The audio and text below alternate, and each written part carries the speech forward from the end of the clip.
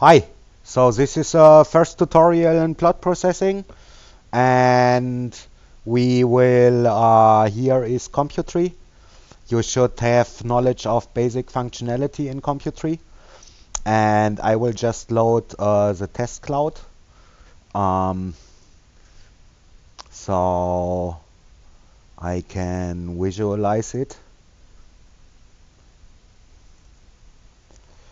So it works with other clouds, of course, as well.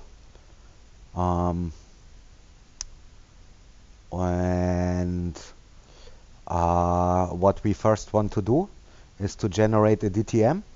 So I open the step manager, I go to points, and I go to classify ground points. Points, classify ground points.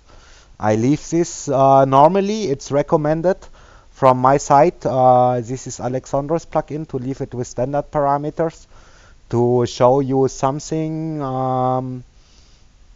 I put here 70. You don't need to do it when you do the tutorial. I just want to add some noise. It wasn't good what I did, but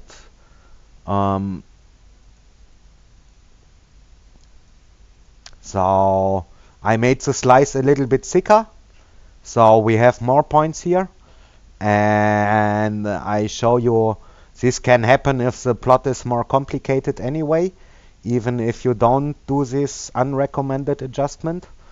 And now I go to filter and removes noise from detected ground points. So I put in the ground points which I created in the last step.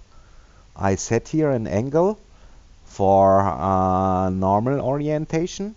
So what the plugin does is, the step does, it fits a rough plane into all the points, one plane, to handle them all. This plane has a normal, and the ground points don't have to vary more than this 45 degrees from this normal.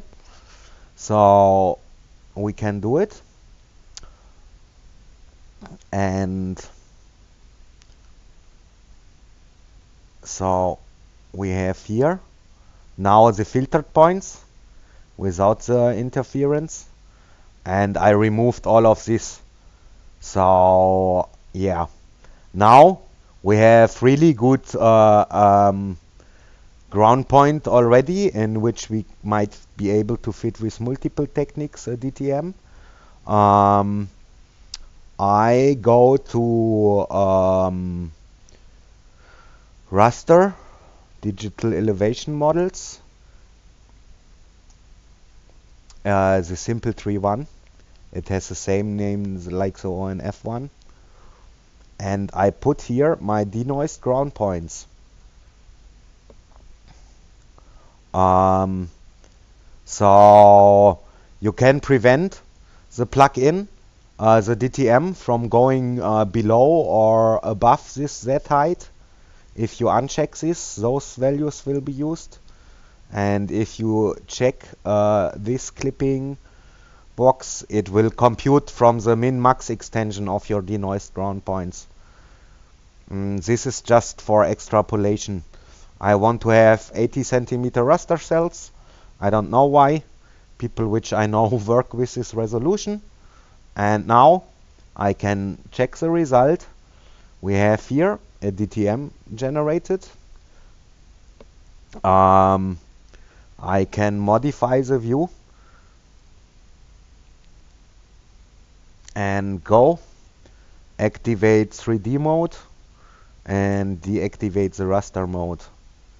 So we have points below our DTM and above the DTM. This is already quite good. And yeah, those points, they are not accounted to. It's quite stable, hopefully. And I stop this tutorial here, and we will see in the next step what we can do.